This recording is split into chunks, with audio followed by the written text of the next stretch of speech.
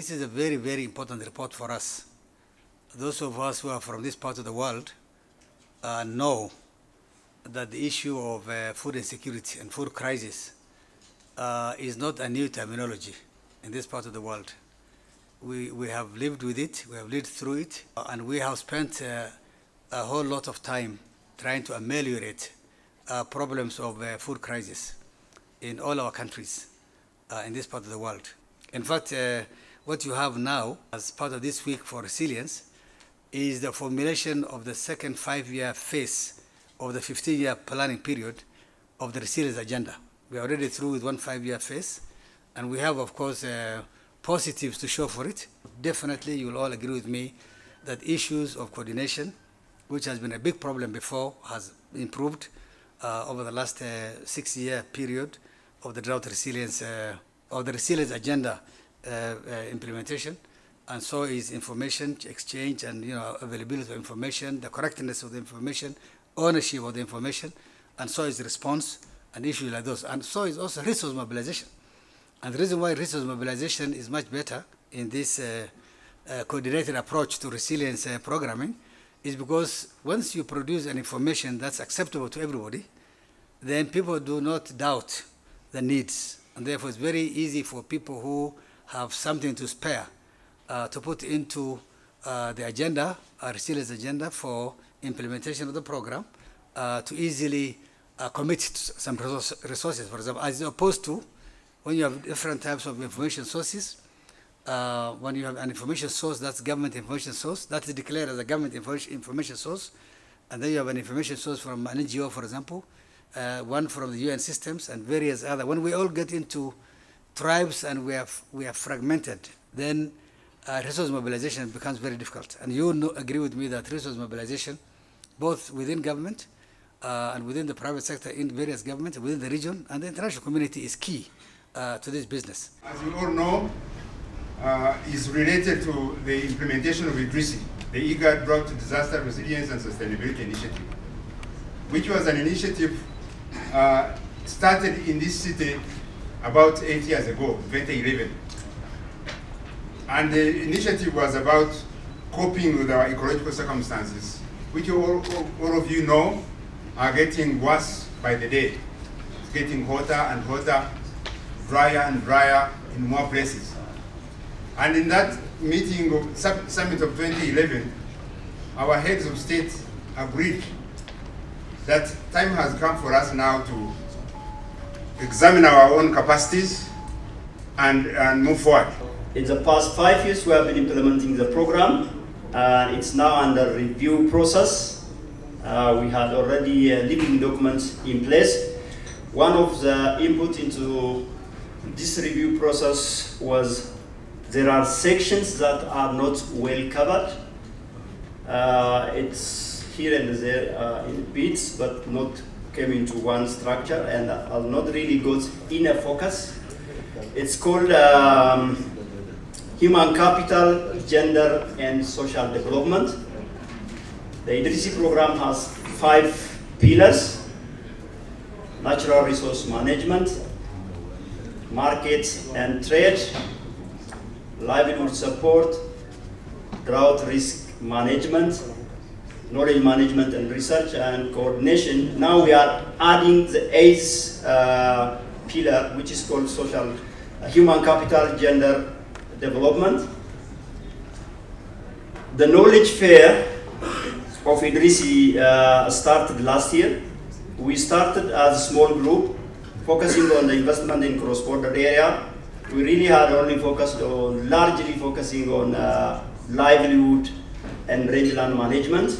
This year, thematically diversified.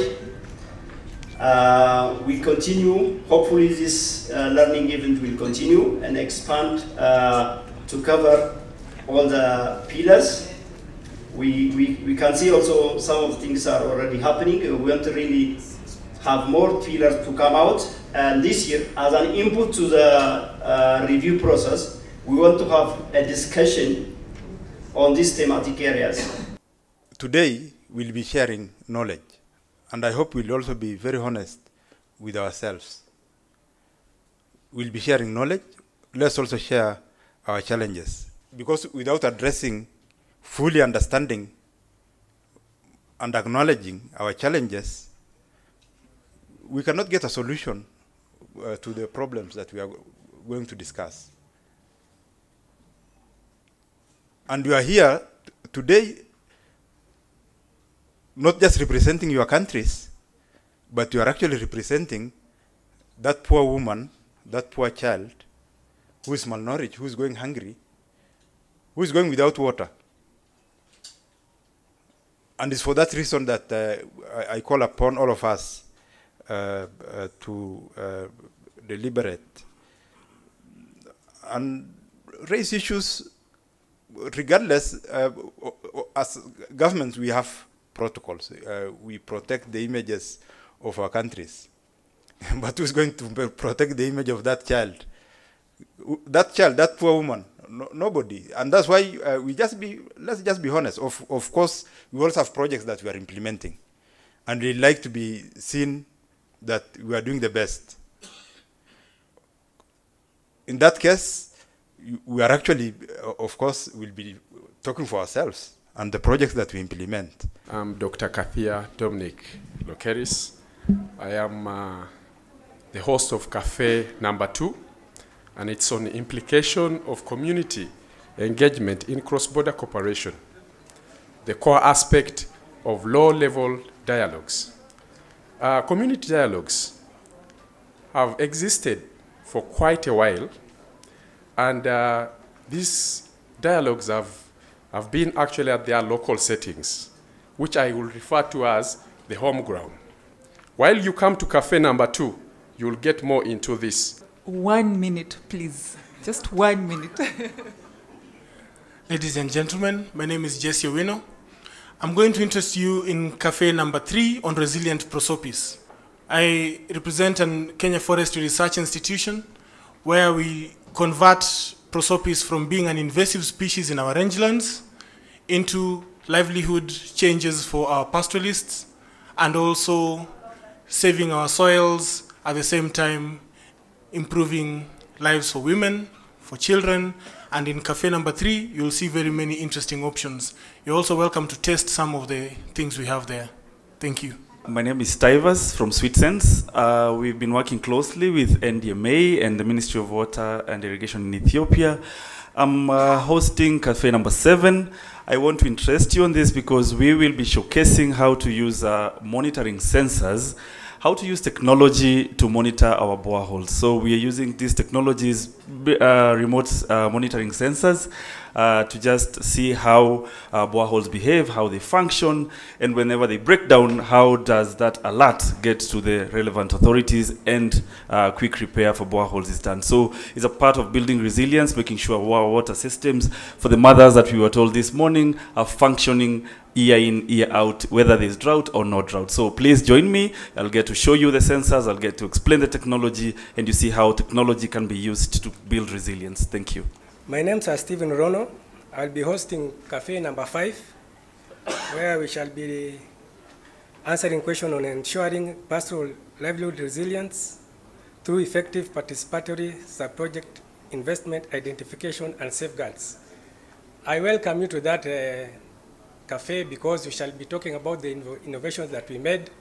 There's a form that we are using to secure the land, which we developed in our county. And then we will also talk to you about the success story that we achieved in one of the counties, using the safeguard tools that we managed to develop in the county. So please welcome so that we can share the ideas, and also we can see where we can learn more from there. Thank you. Okay, my name is Timarga Irga from Ethiopia.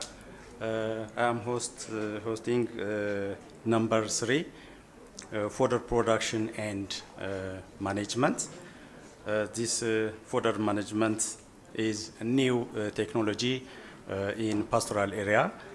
So it is, I think it is a good share for all of us. Thank you. I'm called James Chwol from Uganda. Come to my cafe. Come. You will see honey. They are beekeeping as a real fact. Come. I'm begging you, come and see. Because in Uganda, on Saturday we had a national exhibition of beekeeping, management, and marketing in Uganda, and I was the chief guest on that exhibition. I have so a lot. Come and learn. Come. Good morning, everyone. My name is Khadija Mohammed. I'm from the IGAD's Conflict Early Warning and Response Mechanism. Apparently, I'm the only female hosting one of the cafes.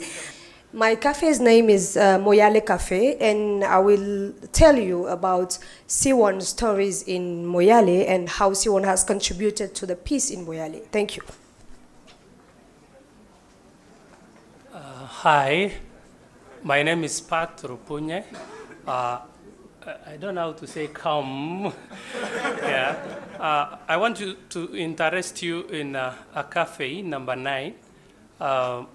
That it's interesting to have a community sitting in a radius, in a circle with a radius of over 200 kilometers. And this community sits at the center. Development is beyond, from all sides, is beyond 200 kilometers. And how targeting of such a community, how community processes, how inclusion, how coordination of partners can bring about change in a community that's really remote and far from support, and a community that has been having issues with water, walking over 20 kilometers, women and school children are dropping out of school because of drought issues. So come. Okay, thank you very much.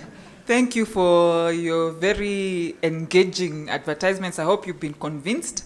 So what we are going to do is between now and when you start looking at the posters, we are going to put up the lists up there so that you can select your top 3 cafes that you want to visit, the ones that have convinced you the most. For those who don't know FSIN, so we are a food security information network that was launched by WFP, IFPRI, and FAO since 2011.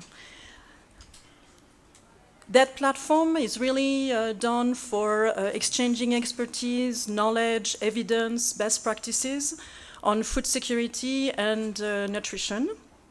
And we have 2 focus areas, the analysis of food crisis that bring us for that report, but also the resilience measurement and generation of evidence. So the global report on food crisis comes from the discussion that were happening at the World Humanitarian Summit, where the European Union, FAO, and WFP talked about joint analysis and take the commitment to work on that fight against food crisis. They then approached FSIN to gather partnerships around actors involved in that type of analysis, so that we could have a joint analysis that is consensual and benchmark how we make against food crisis. So right now the partnership is about 15 organizations, donors, global actors, and regional organizations. IGAD has been part of it since the beginning. So it's not new from that side. The annual product really show that overview and provide the aggregate numbers so that from one year to the next we can see how we progress in terms of number of people facing food crisis, but also in terms of number of countries facing food crisis. Indeed, we have to look at the underlying causes of food insecurity in this region, and we name them conflict, economic shocks, or climatic shocks. And I think in this region, we are looking at 12 million people who are basically food insecure due to climatic shocks, 9 million due to conflict, and another 6 due to economic shocks. But if we look at, I hope you had all the time to go a little bit through the fair here. It's very encouraging to see the varieties of basically experience and processes that we have gone through. It's very encouraging. What is missing probably is to go to scale. I think at the moment we are able to respond when we have a humanitarian crisis. I've been taking 2 years ago the example of South Sudan, and I was talking with resource partner there when we were talking about resilience building. And I was looking at the comparison between the annual investment on resilience versus the annual investment on humanitarian assistance. And we were having an investment on humanitarian assistance that in South Sudan that was constant or regular, thanks to resource partners at about $900 million, $1 billion per year. And we had a resilience investment of $1 billion as well, but over a 10 years period. So basically, that's the scale that is not right, I think, in all what we are doing, and that's what we really need to look at.